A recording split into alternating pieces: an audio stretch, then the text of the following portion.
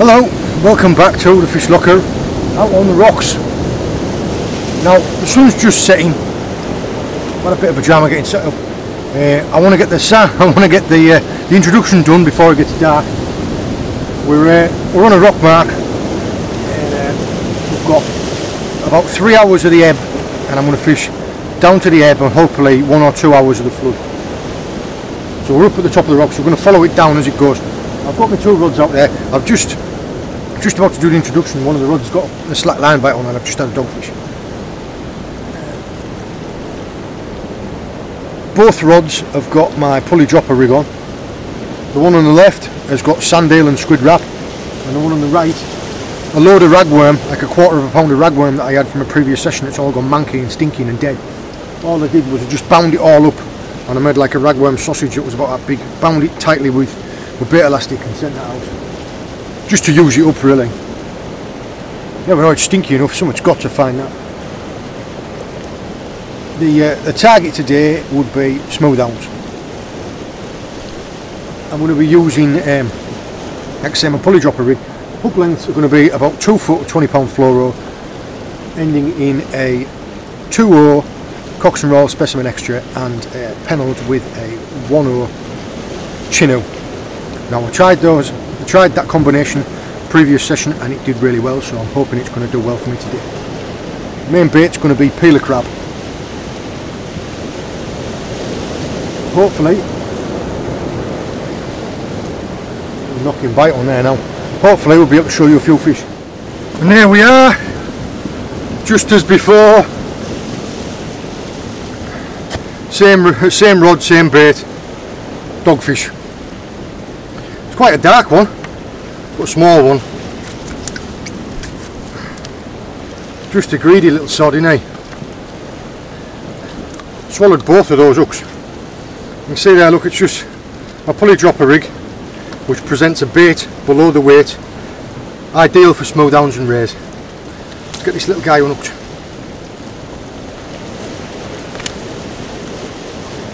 Unhooking dogfish, best thing you can do is get hold of the tail, get hold of the head with the same hand like that, and then with the other hand turn the hooks out. The first dogfish I had gave me a slack line bite. This one was a real positive bite. I'd literally just turned the camera off. There's the pennel hook. Might just be able to get this one. It's going to be a forceps job. One of the beauties of these detachable hook lengths.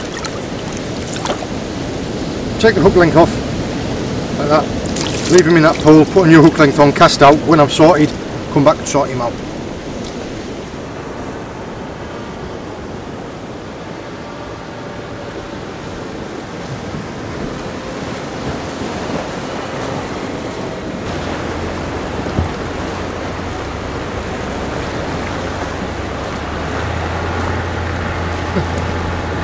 I honestly don't know how I missed that. It was going mad.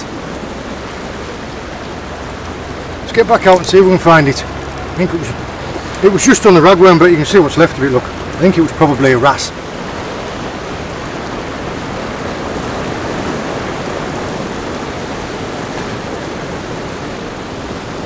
Bites on both rods.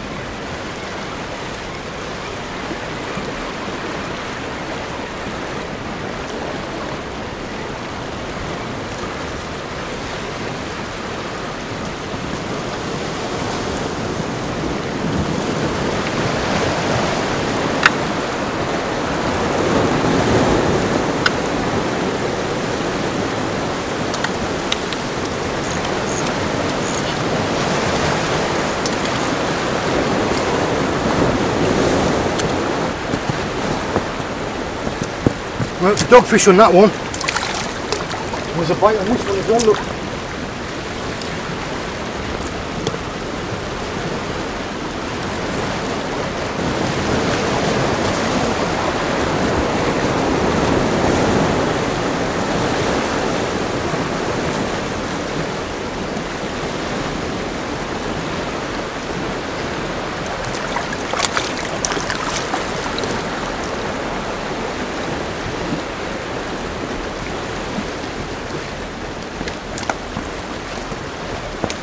And this one, if you can believe it, look, is a little bullet.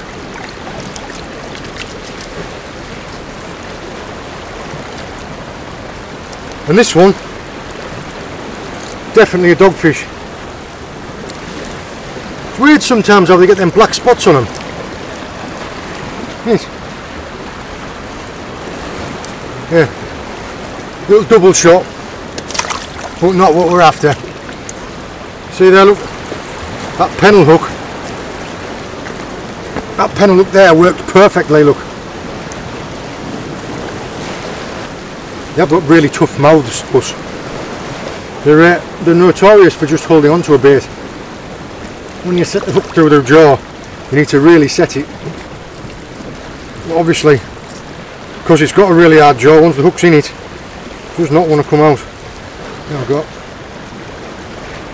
1-0 cocks and roll chino.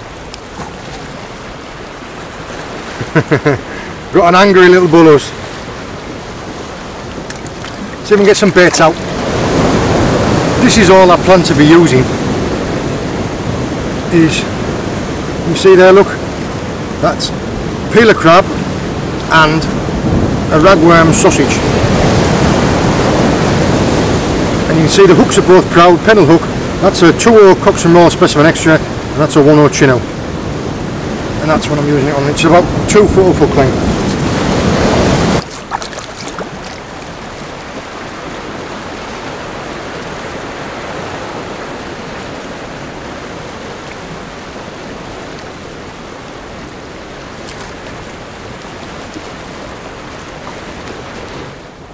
Right, I'll show you real quickly how I've been making these baits up.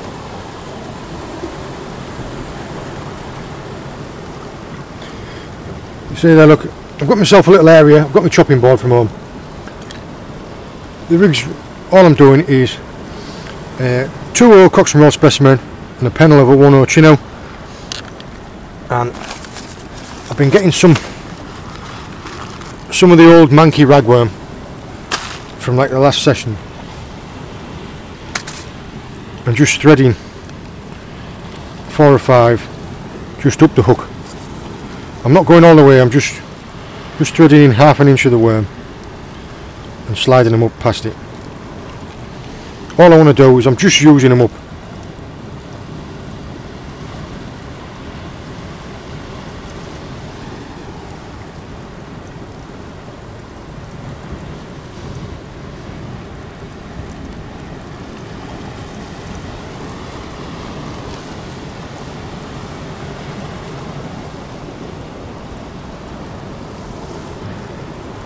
Then I'm going to take a peeler crab, a full peeler crab with a hard shell, and all you do is you take the claws and the legs off. Now I'm keeping all of these because when I get 5-10 minutes I'll start peeling the legs, taking the legs off. Break the side plates off, crack the corners, and you can take the back off like that. I then take tail fan off and then break the chest off. There you go. That's all soft. If you then take a pair of scissors and cut it, they're roughly there. Don't go all the way through. You just want to open it up like that. And then what you do is you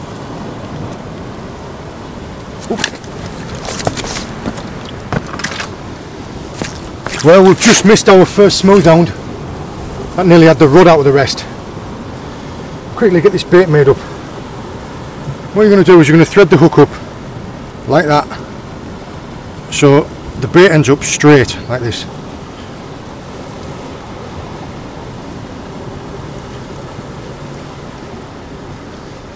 See how I'm turning the bait up the hook?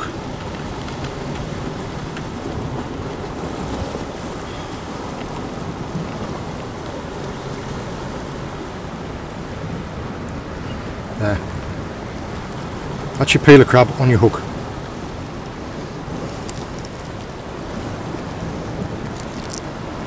That was a good fish, that. Nearly, I couldn't get the rod out of the rest in time.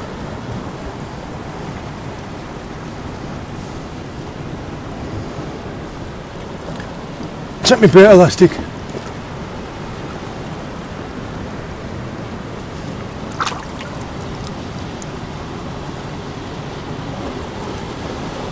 When I can find the end of it.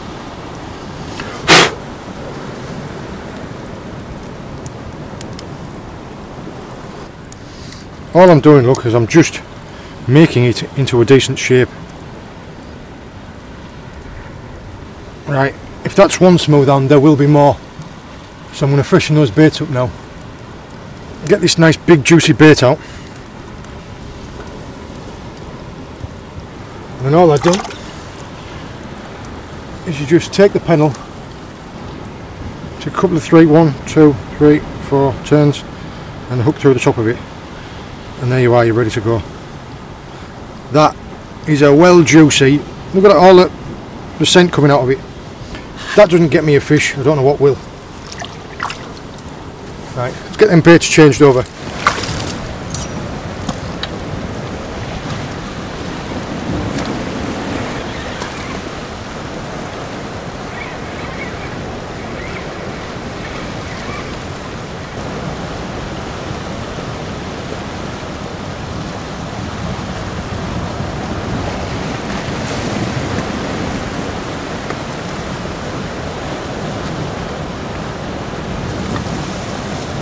Well, what a scrap!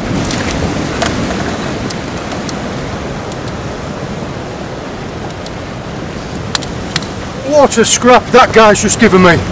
Look at the size of this! Oh, easy tiger!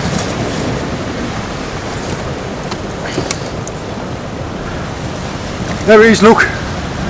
That big ragworm and peeler crab bait. Been out there literally 5 minutes. What a fantastic fish that is. Taken on, what was I saying? Perfectly hooked on a 1/0 chinook on a pennel. Come on, don't be like that. Look at that. Hook's just popped out.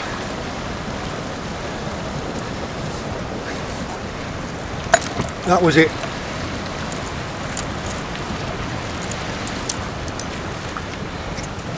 Get this guy in that rock pool there.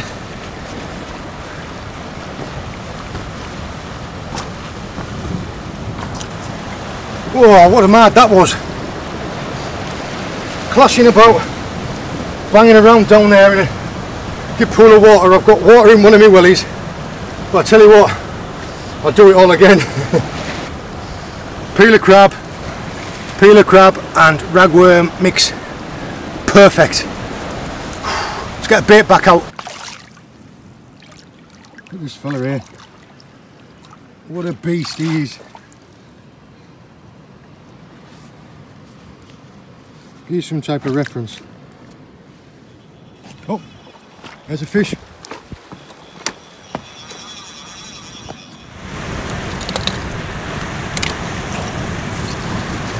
Strike another one for crab, and again on the chinook pennel. Right in the scissors with the pennel. Fantastic hooks.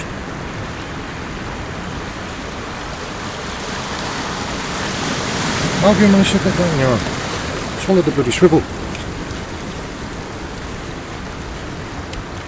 Never in this world. I hooked one a minute ago and it pulled the hook length off. It parted and it managed to turn it off the trace somehow. And look.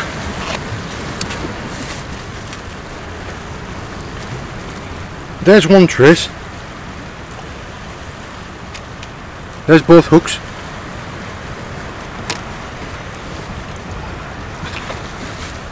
There's the other trace. Never in this world. You greedy so-and-so. It's properly down his throat like. This is the beauty about Smoothounds. They've got no teeth. Couldn't do this with a tub. See if I can't feel where them hooks are. You can only do this with fish that don't have teeth. There's the bait. Oh my goodness, I tell you what, if I get this out it'll be a miracle. There's the chino. Oh, look at that. There's the second trace. Cannot believe I managed to unhook that. I was right down inside of its stomach. I couldn't have got my fingers down there and hooked them out. You're welcome. You're welcome, you greedy sod. Very lucky starry smoothhound. Fantastic. And I've got my trace back. To try and experiment a little bit, what I did was, I knew for definite the crab worked, because I had smoothhound after smoothhound, even lost two. So I thought, I'll tell you what, I'll put Sandale out, see what happens. Now I put Sandale out, it's been out there for about half an hour. In the meantime, I've landed a smoothhound and lost a smoothhound, and then it's just picked this guy up. That tells me with absolute certainty that it has to be crab. So far, the only thing the Sandale has caught, oh wow, is these guys. And as soon as you put peeler crab on, or as soon as you put peeler crab and ragworm on, boom, smoothhound. I mean, it's almost instant as well. I mean, right now as we are, we're bang on low water, and there's only about 3 foot of water depth in front of me. A massive tidal range where I am. When I come, this area where I am was underwater. It was only under a couple of inches of water, and I've just moved onto it. And now it's 4 foot down to the water. There's only 3 foot of water. I can see when I cast out, there's no depth, and yet there's still fish there. I've kept a couple of 3 smoothhounds in a pool, so we're going to have a look at them anyway. I'm going to put my last crab bait out. I've had a fantastic time. I've got quite a decent drive back to the house though. I'd say that smoothhound there was a cracker. That one had 2 traces in its mouth. I was unbelievably lucky. What I'm having to do is, because it's so hectic, because there's rods going and it's taking a lot to fight these fish and bring them in, and if I wasn't paying attention and the drag was up, I could very easily lose one of these rods because it would just take it clean over. What I've had to do is I've backed the drag right off. If you can see here, look. There. Hopefully I got it on my phone. I was just having a look at one of the smoothhounds and one of the reels went, and I think I videoed a little bit of it, but it's just gone zzz, and all I did was you just pick it up, hold the spool, tighten the drag, just test it enough, and then as the fish keeps running, lift into it and just play it. They kite about all over the place, and there's loads of pinnacles of rocks in front of them. So I'm surprised I haven't lost more fish. I'm fishing with a light hook length. I'm only fishing with 20 pound fluoro, and as soon as it comes in contact with the rocks, as soon as they go past, just pass it off. But I've had some cracking fish. So maybe see if we can squeeze out one more. I don't want to be greedy. See if we can squeeze out one more, and then we'll pack up and go. Because I don't know if you can hear the waves. The tide, I think, is just starting to turn, and it's probably going to bring a lot of weed with it. So we'll fish this out for a little bit longer.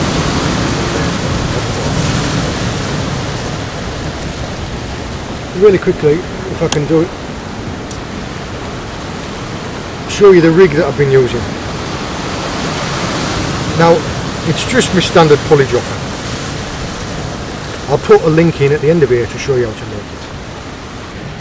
Right, that little thing there, that bent Gemini, or is it a bent genie? Bent Gemini? Your hook link clicks into there, and then all you do is this part here. This is where the pulley part of the pulley dropper comes in. You link that into there like that, and it slides around this pulley beam. You then flip your hook down to your lead.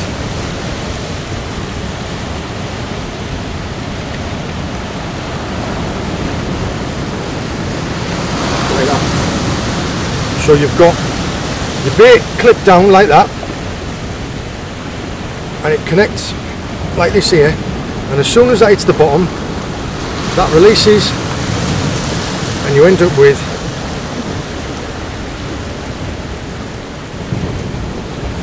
it releases, and you end up with this hook length down underneath your lead like that.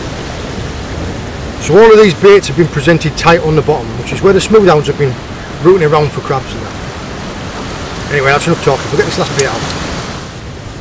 Just lost another Smoothhound there. That's the reason.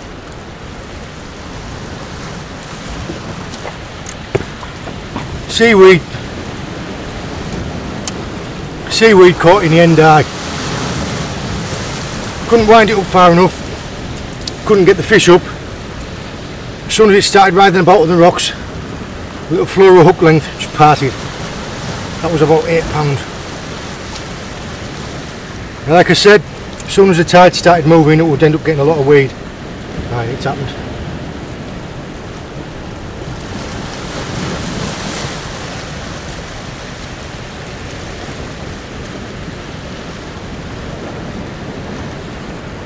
That's annoying. I had it right at my feet. If I had someone with me,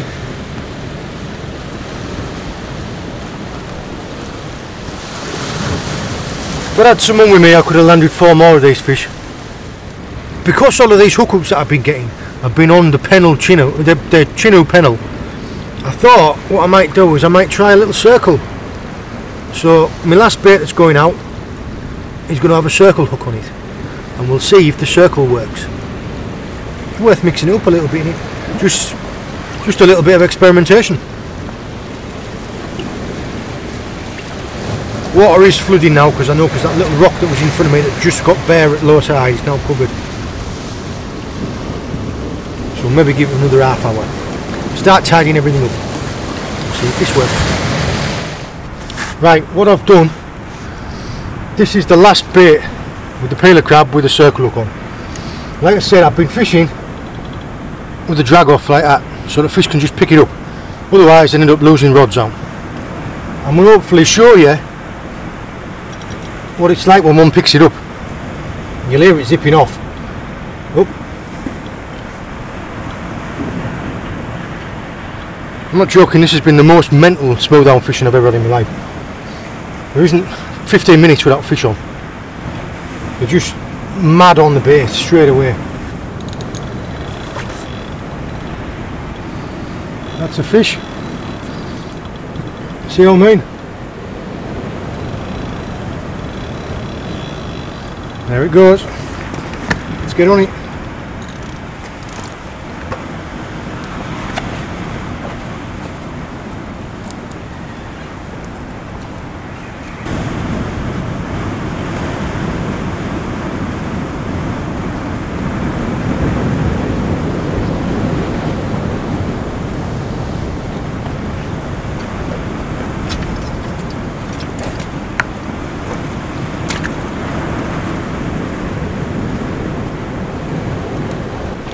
There is your fish.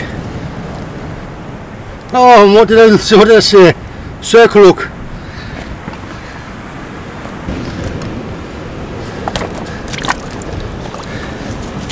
Look at that. Oh, I tell you what, they've still got some scrap in them. What did I say about trying that circle? That circle has worked perfectly, right in the scissors. I think that's what I want to do from now on. Just cannot go wrong with these Smoothounds tonight. Get hold of it. Turn it out. Yeah. A bit cack-handed using my left hand.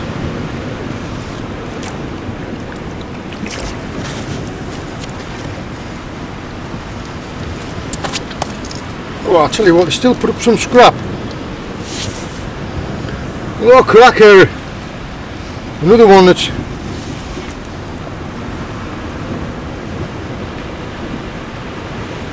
this one's blind in one eye. That eye's alright, that one's got something wrong with it. Let's get him in that pool with his mates. What did I say? Circle hook. Every single one of them was hooked on the pennel. So I think what they've done is they've picked the bait up and turned and moved with it. Because I've fished it on the ratchet, because I've let it run, fished it on a light drag. As soon as you tighten up and turn, it turns that hook, which is why a circle hook is perfect. There you are, look, there's the peeler crab bait. Still good enough to use again. I've completely lost count of how many I've had, but it's over a dozen. Yeah, easily. I've landed over 10, and I've lost, I think 4 or 5. Re-caught one of them. It's incredible. I'll pack up, and then we'll have a last look at them before I release. I've kept a couple of 3 or 4 so we can have a good look at them. All the other ones, because it was that busy, I just done up them and let them go. We'll have a look at them, and then we'll go on. Right, well, that's the session at an end. It's at the current tide state, it's about an hour and a half of the flood, so an hour and a half after low water. Water's coursing in. I've had the craziest smooth hound session I've ever had in my life. I'm knackered. My head's fried and I'm knackered. Just weighed that biggest fish, new PB, 12 pounds 7 ounces. Amazing, 110 centimetres long. It's an absolute beaut. Just give you one last look.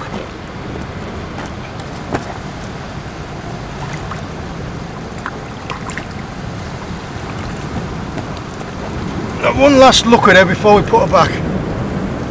Look at it. What an absolute beast. Oh, easy, easy. It's an amazing fish.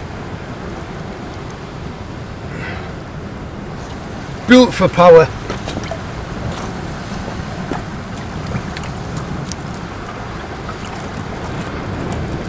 This has been the general stamper fish.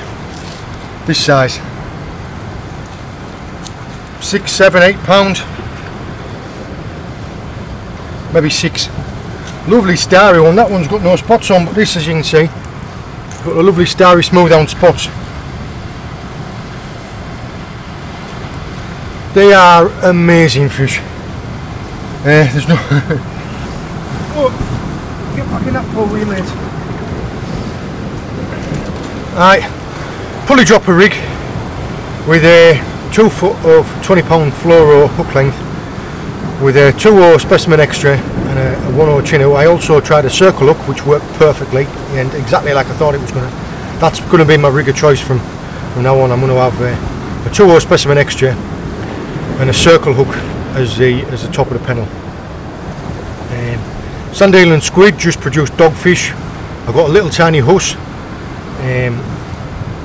Just mega smooth hounds, and they all fell to crab and ragworm. It was just crazy. The baits weren't out there 5 minutes before, like boom, boom, boom. Because I was fishing 2 rods, because I was having to really quickly bait up. That was the key today. There were just that many of them that quick. If I hadn't have pre-baited like five hook lengths, because I knew this was going to happen, as soon as they come on in a pack like that, it's like bang, bang, bang. So pre-baiting is key. If you bait up 3 or 4 hook lengths, keep them in a tow, all you have to do, change over, and you've capitalised on that pack moving past. Otherwise you might only get 2, whereas I'll get 5. Hook lengths partied on a few. Like I said, landed over 10. That last one there was, I'm happy to say, my last fish. Yeah, my head's fried, I don't even know what to say. I hope this has been fun to watch. I hope this video turns out, because it's been a fantastic session. I hope this has shown you a good way of targeting smoothhounds. I hope it's shown you that you don't have to go mega big with the baits. Some people use 2, 3, 4 peeler crabs. I was just using 1 peeler crab, and it was more than enough. One time, well, I even caught 1 fish that had swallowed 2. I had a bit of like a weird bite, and I had it on for a couple of seconds and it come off, and when I wound in, my hook length was gone. Just the whole lot was gone. So somehow it slipped off the swivel, and then 5 minutes later caught another fish, 2 hook lengths coming out of its mouth. Fished around inside, managed to unhook it. That was my hook length that I'd lost. So that same fish had been rooting around out there. I'd hooked it once and it had taken the trace, and then I hooked it a second time and then landed it. So I am missing a fish doesn't put them off. They must just be absolutely voracious. Let me know how you get on if you get smoothhound fishing. Let me know what your preferred rig is. In the meantime, have a good one. I just cannot get over this fish. It's just a shark, isn't it?